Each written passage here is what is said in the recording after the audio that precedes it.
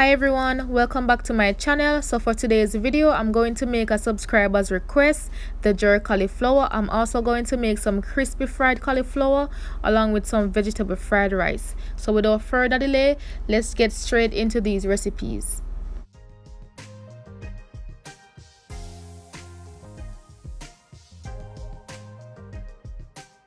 Here I have 1 head of cauliflower and I use about 3/4 of this. So what you want to do is to cut this in half, and then you can use your hands or the knife to pick apart the florets. Now you don't want these to be too big or too small. You just want some decent sizes.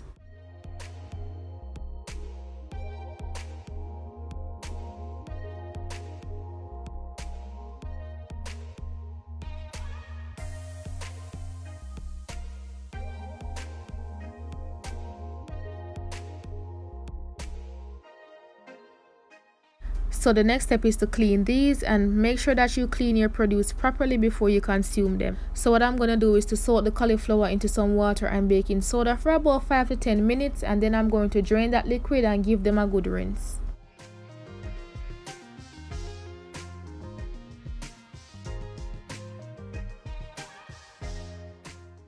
In that meantime, I'm going to make a wet batter for the jerk cauliflower. So right here I have all the ingredients, and the full list and measurements will be in the description.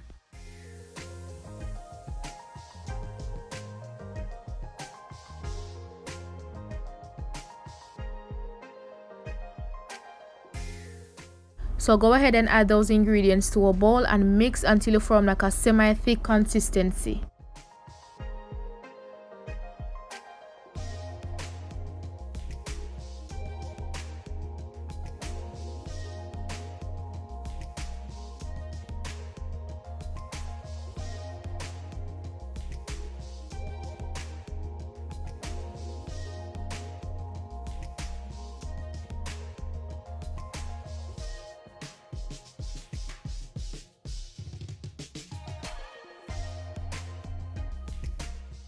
Once done, you should get a consistency like this. So the next step is to coat the cauliflower, place them on a baking tray and bake at 400 degrees Fahrenheit for about 12 to 15 minutes.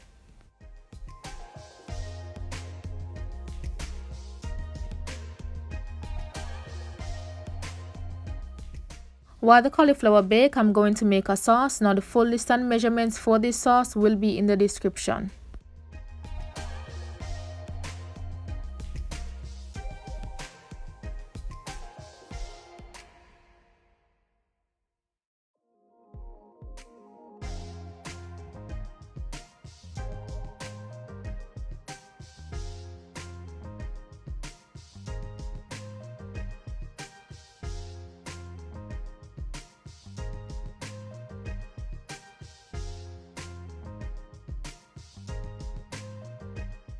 Once the cauliflower bakes, you want to coat them with this sauce and bake again for another 10 to 12 minutes. Honestly, I underestimated this mild jerk seasoning because this was spicy good.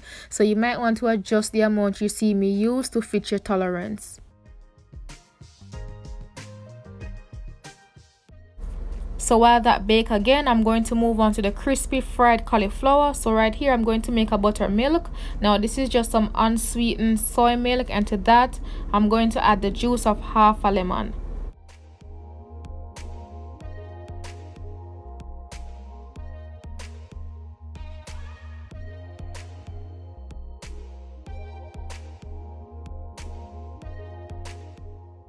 I also went ahead and add some salt and white pepper, and you want to give this another mix and allow this to sit for about 1 to 2 minutes. In that meantime, I'm going to move on to seasoning the cauliflower. You just want to lightly season this because remember the wet and the dry batter will be seasoned as well.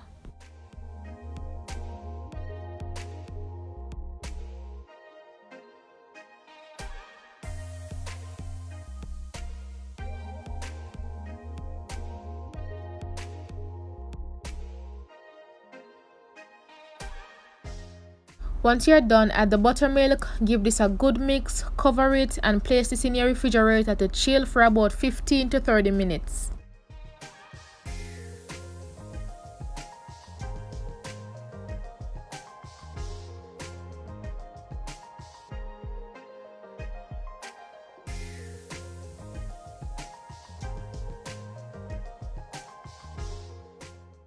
In that meantime, I'm going to make a dry batter. So right here I have some all-purpose flour, and to this I'm going to add some seasonings.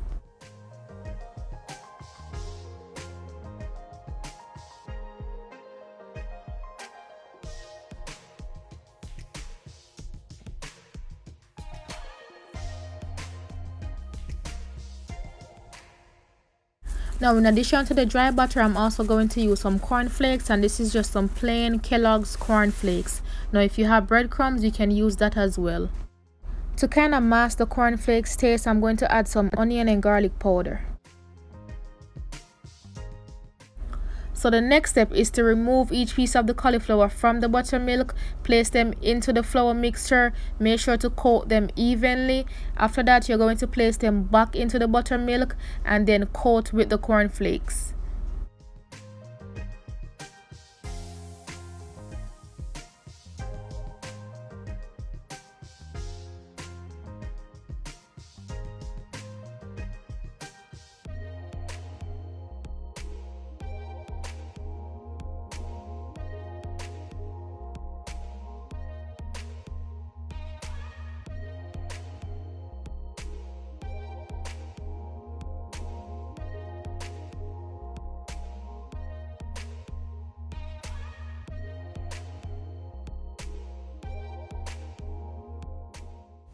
Once all the florets are coated nicely, it's time to fry them. You can always bake these as well.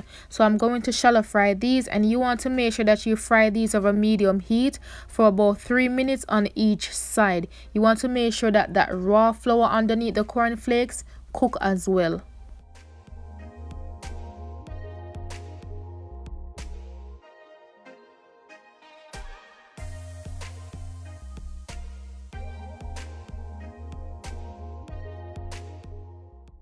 Once the edges or the bottom part of the cauliflower starts to become golden brown like this, you know it's time to flip them. So go ahead and flip them and give them another 3 minutes on the other side.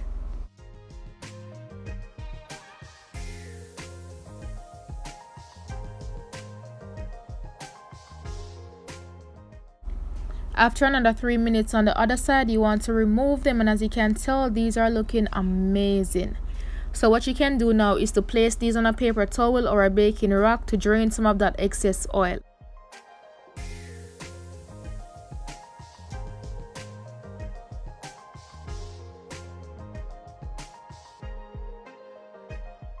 So I went ahead and fried all the other remaining cauliflower, and these came out amazing. They were crispy and so flavorful.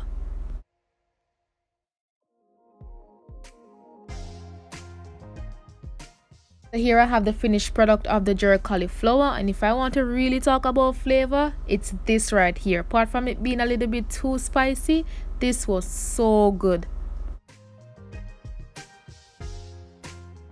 Let's move on now to the vegetable fried rice. So these are all the ingredients, and the full list and measurements will be in the description.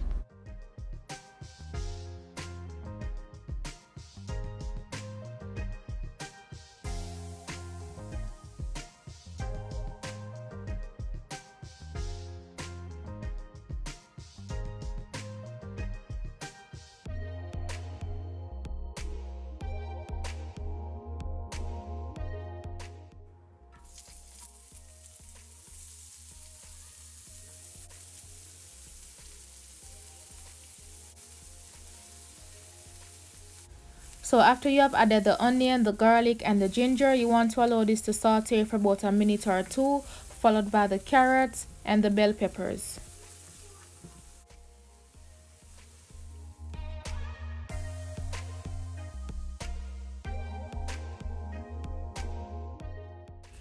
You want to allow the carrots to become somewhat tender before you add the bell peppers.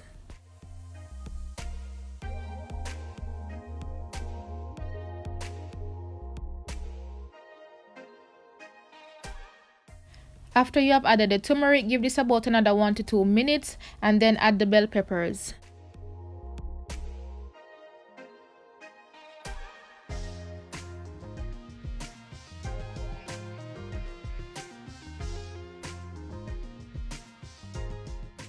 So what I'm going to do next is to lightly season this because my rice was already cooked in seasonings.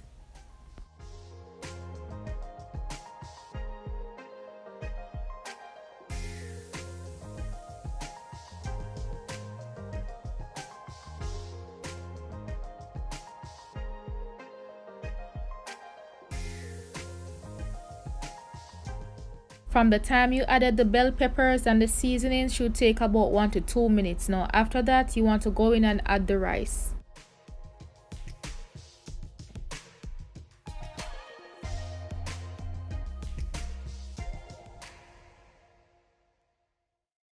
After you have added the rice, you want to occasionally stir this and give this about 10 minutes.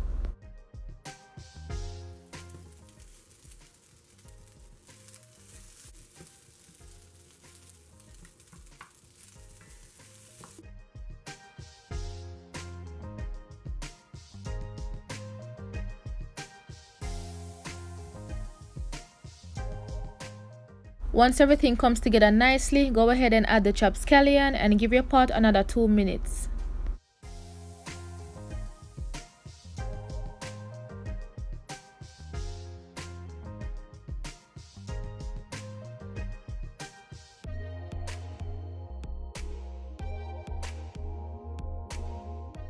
Just for some added flavor, I'm gonna go in and add about a teaspoon of liquid aminos.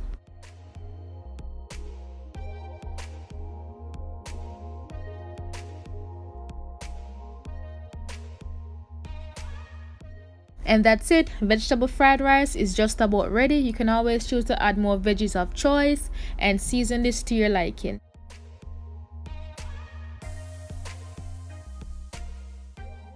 So everything is prepared and these were amazing. The one thing I must say though is that, and as I mentioned earlier, I underestimated the mild jerk seasoning and this was a bit too spicy. So if you have young children, I would suggest that you not give them the jerk cauliflower, but you can always, adjust the amount that you see me use.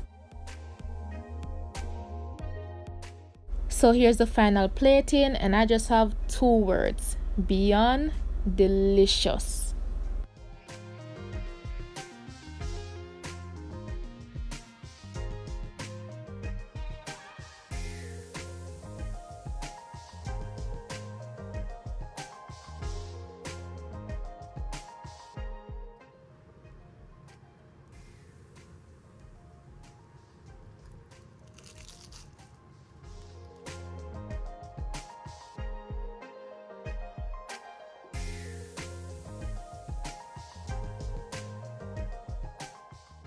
Thank you so much for watching. I hope you all try and enjoy this recipe. Please remember to give this video a thumbs up, subscribe, and stay tuned for some more amazing recipes.